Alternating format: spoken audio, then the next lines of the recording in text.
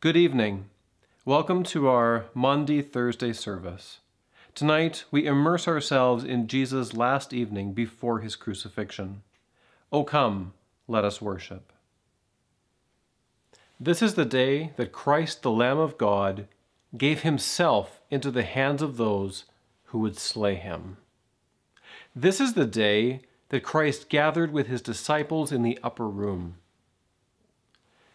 This is the day that Christ took a towel and washed the disciples' feet, giving us an example that we should do to others as he has done to us.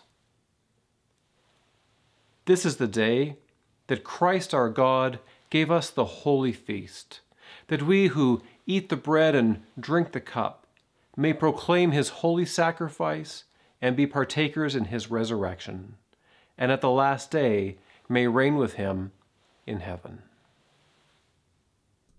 Jesus Christ is the light of the world, a light no darkness can extinguish. O gracious light, pure brightness of the ever-living Father in heaven, O Jesus Christ, holy and blessed, now as we come to the setting of the sun, and our eyes behold the vesper light, we sing your praises, O God, Father, Son, and Holy Spirit. You are worthy at all times to be sung by happy voices, O Son of God, O Giver of life, and to be glorified through all the worlds. Let us give thanks to the Lord our God. It is right to give our thanks and praise. Blessed are you, O Lord our God, the shepherd of Israel, their pillar of cloud by day, their pillar of fire by night. In these 40 days you lead us into the desert of repentance, that in this pilgrimage of prayer we might learn to be your people once more. In fasting and service you bring us back to your heart. Open our eyes to your presence in the world, and free our hands to lead others to the radiant splendor of your mercy. Be with us in these journey days, for without you we are lost and will perish. To you alone be dominion and glory forever and ever. Amen. O Lord, I call to you, come to me quickly. Let my prayer be set forth in your sight as incense. The lifting up of my hands is the evening sacrifice. Glory to the Father, and to the Son, and to the Holy Spirit, as it was in the beginning, is now, and will be forever. Amen.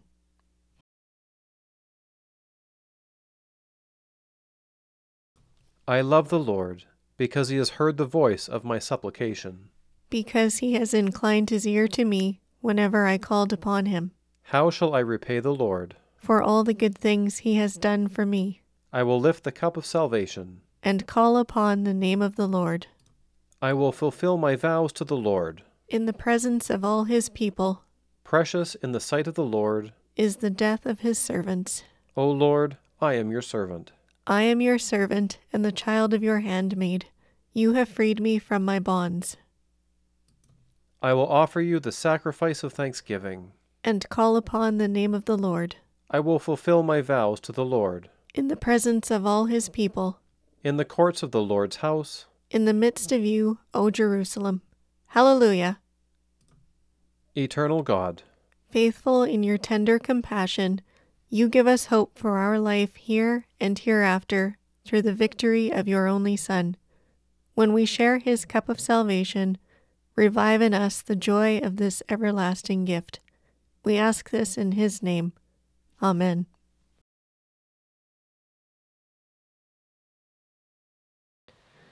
A reading from Paul's first epistle to the Corinthians. The cup of blessing that we bless, is it not a sharing in the blood of Christ? The bread that we break, is it not a sharing in the body of Christ? Because there is one bread, we who are many are one body, for we all partake of the one bread. The word of the Lord. The Lord's servant, Canticle 5. He was despised, he was rejected, a man of sorrows, acquainted with grief. As one from whom people hide their faces, he was despised, and we esteemed him not. Ours were the sufferings he bore, ours the torments he endured. While we thought he was being punished, struck by God and brought low. He was pierced for our sins, bruised for no fault but ours. His punishment has won our peace, and by his wounds we are healed. We had all strayed like sheep, all taking our own way. But the Lord laid on him the guilt of us all.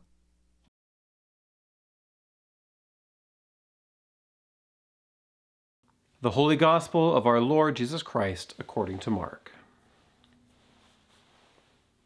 On the first day of unleavened bread, when the Passover lamb is sacrificed, Jesus' disciples said to him, "Where do you want us to go and make preparations for you to eat the Passover?"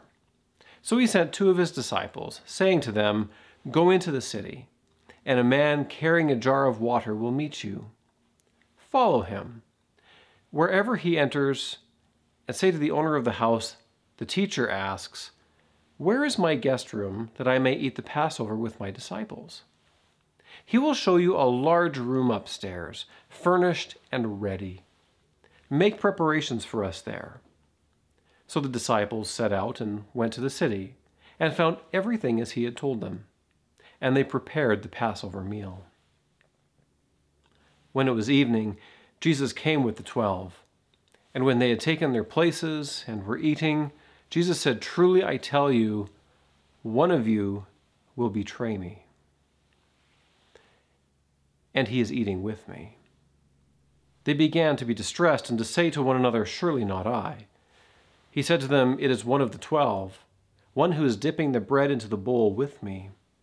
For the Son of Man goes as it is written of him, but woe to that one by whom the Son of Man is betrayed. It would have been better for that one not to have been born."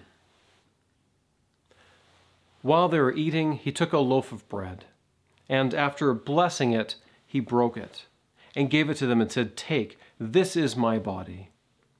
Then he took a cup, and after giving thanks, he gave it to them, and all of them drank from it. He said to them, "This is my blood of the covenant, which is poured out for many. Truly, I tell you, I will never drink again of the fruit of the vine until that day, when I drink it new in the kingdom of God." When they had sung the hymn, they went out to the Mount of Olives. The word of the Lord. May the Lord add his blessing to the words of my lips and the meditation of each heart, through Christ our Lord. Amen. Tonight we walk with Jesus from sharing the cup of blessing, the establishment of the new covenant, to the Garden of Gethsemane, to a betrayal, to Pilate's headquarters where he faces false accusations and is finally condemned to death. We often focus on the betrayal of Judas this night, or we focus on the agony of Christ in the Garden of Gethsemane. But tonight we're going to talk about something else, that great and dark motivator, that thing inside of us which drives all the people to their unusual behavior on this night, and that is fear. The chief priests and the Pharisees were afraid of Jesus. They didn't know what he meant. They thought that the people were receiving him as a Messiah, and they didn't trust that he was. They were afraid for the damage a false Messiah could do, especially someone with so much influence, and so they plotted to destroy him. They raised false accusations against him. They committed really an act of holy treason, bringing injustice and unrighteousness into the place of godly judgment that they were tasked with overseeing. They should have been the ones that the people could rely on and trust, and instead they whipped the people into a fervor to get them to shout, "Crucify him! Take Jesus away from us and crucify him." Fear motivated this. The disciples didn't even want to go to Jerusalem. They didn't want to go near the place. Jesus invited them to go to Bethany to see his friend Lazarus, who had just died. And the disciples thought that was too close to Jerusalem and said, "Should we go there that we may die too?" Because they knew that the chief priests were out for them hunting them down, seeking them that they may destroy Jesus and the disciples. And so they were afraid, yet Jesus courageously went to Bethany and raised his friend from the dead. This must have given the disciples some measure of courage, and they walked into the streets of Jerusalem amid people shouting, "Hosanna in the highest," in expectation of a coming Messiah, a Messiah it seems they were blind to see right in front of them. And the disciples were in fear, despite the fact that Jesus had raised Lazarus from the dead. They were still fearful of the chief priests. And it seems to have taken such a toll on them. By the time Jesus had his Passover dinner, the Seder supper with the disciples, that they were so exhausted that they were going to sleep when Jesus needed them most to pray with him in the Garden of Gethsemane. Jesus prayed alone because his friends simply couldn't support him, couldn't be there for him anymore because they were just too exhausted. The load of stress and anxiety and fear had ground them down, and they could stay awake no more. Jesus himself was afraid. In the garden, he cried out to God, "If there's any other way, take this cup away from me. It's just too much to bear." But Jesus knew, even as he prayed this, that there was no other way. For he had taken the cup at supper that night and said, "This is the new covenant. This is my blood." And so Jesus knew that the cup couldn't be taken away, but his human heart cried out to his Father in heaven out of fear. Judas behaved so cowardly. He took money to betray his friend. And then when he had the money, tried to return it to take away the guilt. And when that wouldn't work, he hung himself as a coward. And cowards are motivated by one thing, and that is fear. When Jesus was arrested, the disciples ran away. One of them ran so fast he left his clothes behind because he was sleeping and not wearing them as you would normally wear a robe, but using it as a blanket. Fear. They dispersed into the city where they thought they could not be found. And in the middle of all of this fear, from the highest levels of government to these strange Galilean rejects of Jesus, these disciples, there's just so much anxiety among them. Jesus himself is nearly overcome by it. And yet we see in Jesus something so fascinating in this trip to Jerusalem. When he arrives, he tells his disciples, "Go into the city, you will find a colt, a donkey, that is tied in front of a house. It has never been ridden. Go tell the owner that the master needs it, and he'll give it to you, and tell him I'll return it." And so the disciples went into the city, and there it was, just as Jesus had said it would be. How strange. Jesus seemed to understand. He seemed to see through the fear, seemed to see through the veil that the rest of us can't see through, to know what was going to happen. And then he tells his disciples, "Go into town, and there'll be this guy. Just go ask somebody about the upper room and say the master needs it, and he will let you have it." So the disciples, seemingly on no information at all, walk into town, probably afraid of how crazy they might look, and they find a guy and they ask if they can use this upper room, which was no doubt really hard to get because it was Passover and it was busy and the city was full of visitors. And the guy's like, "Yeah, sure, here's this upper room, you can use it." So it seems that Jesus is able to see with divine vision things that were to happen. Even at supper, he said, "One of you is betraying me. One of you whose hand is dipped in this bowl is betraying me tonight." And they all said, "Oh, it couldn't be me." Jesus says, "One of you." So Jesus knew about the donkey that would take him in victory with the shouts of Hosanna and the palm branches. Jesus knew about the upper room and its location, that someone would let him just use it. And he knew that someone was betraying him. So he had a divine vision for what was to happen because he also knew that he would be crucified. But knowing all of this divine stuff, while it separated him from the Pharisees and the chief priests, and it separated him from the disciples and the mob that would cry, "Crucify," While it made him different than them, it wasn't enough to erase his fear. In the garden, he was in anguish. But the difference between Jesus and Judas and Jesus and everybody else was even when he was afraid, he pressed on into God's purpose for him. Jesus understood that God's very best, not just for him, but for the whole world, was on the other side, beyond the horizon of his own fear. And so Jesus pressed on. He clung to the stone. He begged for another way, although he knew there was no other way. And when the police came, he said, "I'm the one you're looking for." Who are you looking for? Yeah, it's me. I'm the one you're looking for. Let these other people go. Even in that moment, Jesus aims to protect the ones he loves. He says, "Take me." He probably could have spun some wonderful story to get out of trouble.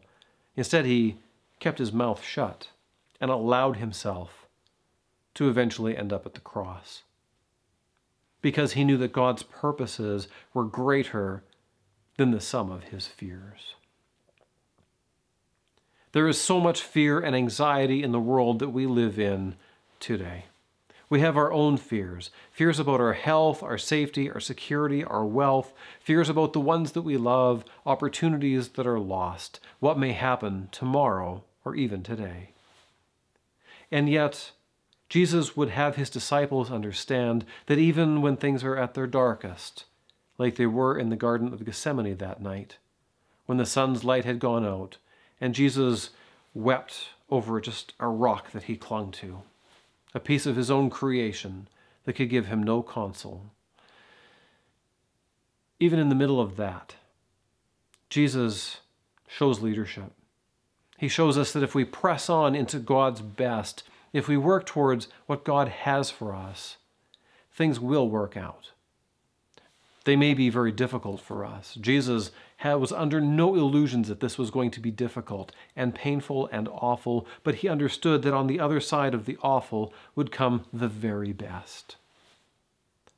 Tonight, as we contemplate Jesus' incredible ability to walk in a straight line toward what he knew would have to be inevitable if he was to bless us, I would just encourage you to think about what it means for you to follow him.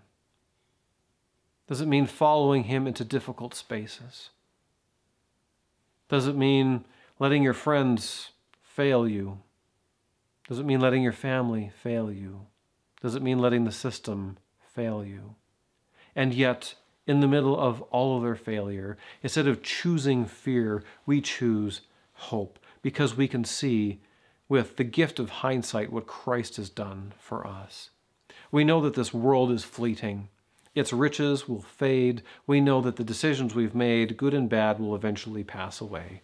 But the one thing that will not pass away is the work that Jesus did by walking through his fear towards God's goodness.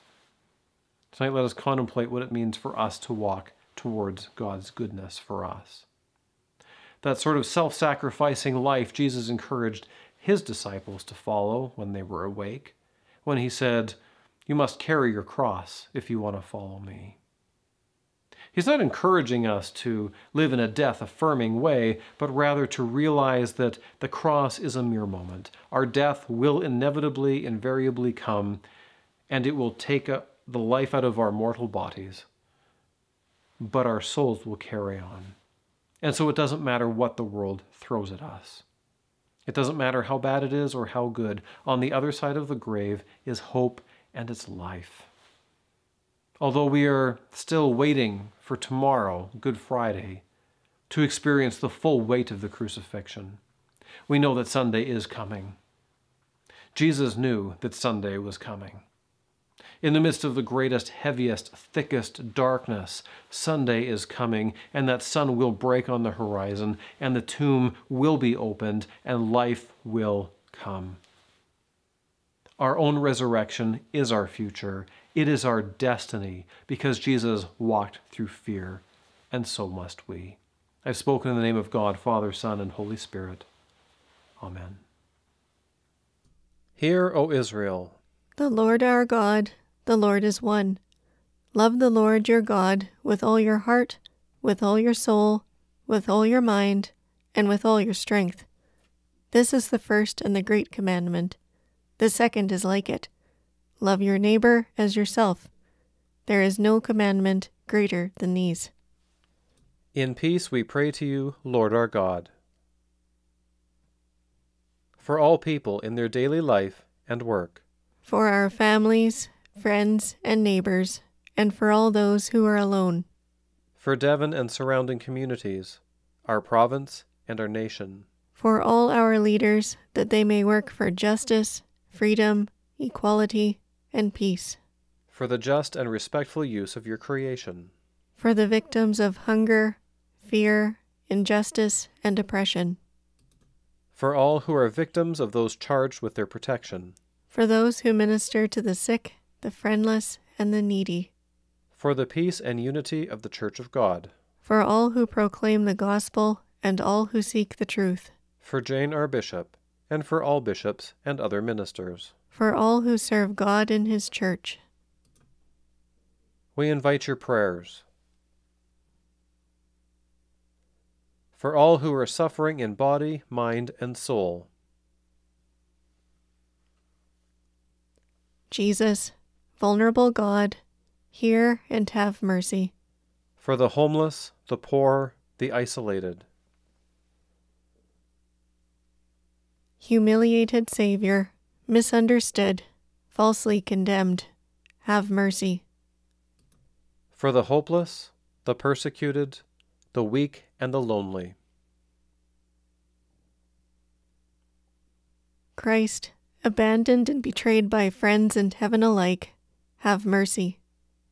For indigenous peoples, especially those with little to no access to health care, safe water, medical supplies, and food, we remember our Treaty 6 neighbors. Wounded Healer of the nations, hear and have mercy. For those out of work, or living on restricted incomes or government help that is not equal to their regular income. For the many whose businesses are collapsing. Broken One, weeping alone in Gethsemane, hear and have mercy. For researchers and innovators studying disease, that they may bring relief to the suffering. Miracle in chains, hear and have mercy. For clergy, churches, and Christian communities throughout the world, that we may know how to respond to the wounds of those created in the image of God. Self-sacrificing Shepherd, hear and have mercy. We invite your praise for all the life, strength, and health that we have. Lord, we sing your praises while we carry our crosses. For those ministering to the homeless, the isolated, and the poor. Lord, you prepare a table before us, for the end is near. For our families and friends. Our hearts thrill at the love we share as we bear one another's grief. For the treaties that allow us to inhabit this rich land. We sing your name below the stars and shout your name to the winds. For the gifts you invest in us to the joy of your people. Your yoke is easy and your burden is light. You give us strength. For all who have recovered and for all we have learned in this pandemic. We rejoice in the breath of life. For the radiant light of Christ, burning away the world's clinging darkness. We delight in your holy presence when sun fails and the moon is gone. For the hope we have in you, now and in the age to come. Lord, your pierced hands will lead us to still waters. Restore our souls.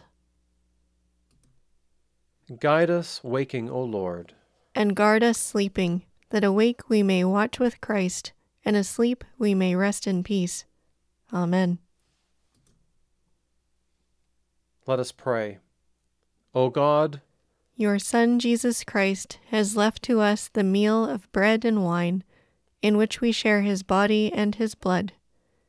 May we who celebrate this sign of his great love show in our lives the fruits of his redemption, through Jesus Christ our Lord, who lives and reigns with you and the Holy Spirit, one God, now and forever. Amen. As our Savior taught us, let us pray. Our Father in heaven, hallowed be your name. Your kingdom come, your will be done on earth as in heaven. Give us today our daily bread. Forgive us our sins, as we forgive those who sin against us. Save us from the time of trial, and deliver us from evil. For the kingdom, the power, and the glory are yours, now and forever. Amen. Let us bless the Lord. Thanks be to God. The Lord Almighty grant us a quiet night, and peace at the last. Amen. Thank you for meditating together on the end of Jesus' earthly ministry. Have a blessed night. Good night.